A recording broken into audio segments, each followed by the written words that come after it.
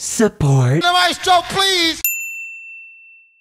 Hopefully everyone had a good Halloween and watched the pop analysis that came out then too. Let's see how November starts us off. This'll be for the week of November 4th, 2023. On this day in music back in 1992, I Will Always Love You, one of Whitney Houston's iconic songs, would be released. And fun fact, it's actually a cover of a Dolly Parton song that came out in 1974.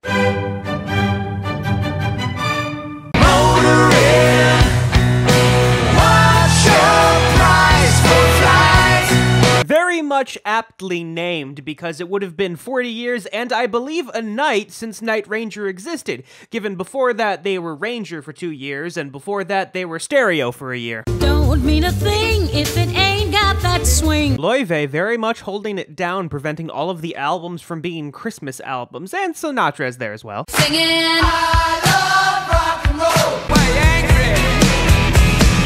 Please just forget about cancel out my name. Album number 26 from the legendary Rolling Stones, and their first album to have original material since 2005's A Bigger Bang, especially since the passing of Charlie Watts back in 2021. I don't wanna wait to do this one more time. One more time. Album number 9, which is weird because their previous album was called 9, not this one, with the return of Tom DeLonge most notably. It's bigger than hip hop, hip hop. Meet me halfway, bitch, I'm going all in, and I never pull back, so I'll tell my nigga Taco.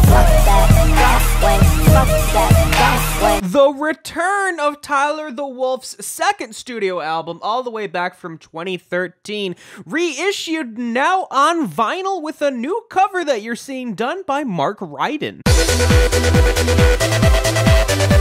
Troye Sivan holding on to the #1 spot on the EDM charts, but the Chainsmokers released a new thing, so we'll see what happens. And now I need some help from the maestro, please. I know that last night we let the liquor talk. I can't remember everything we said. Just like the last one, it keeps hopping off and then hopping back on here. Nadie sabe lo que va a pasar mañana. Album reviewed fairly well, getting good scores from everybody except the Financial Times in the UK. Why angry? Please just forget about cancel out my name.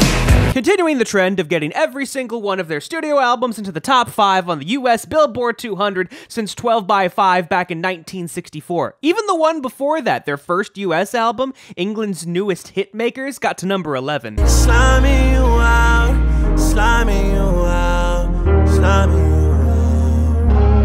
Well, we'll just start going through the list. The track Rich Baby Daddy has an interpolation of Dog Days Are Over by Florence and the Machine, and it was also released as the 3rd single on October 13th. I don't wanna wait to do this one more time.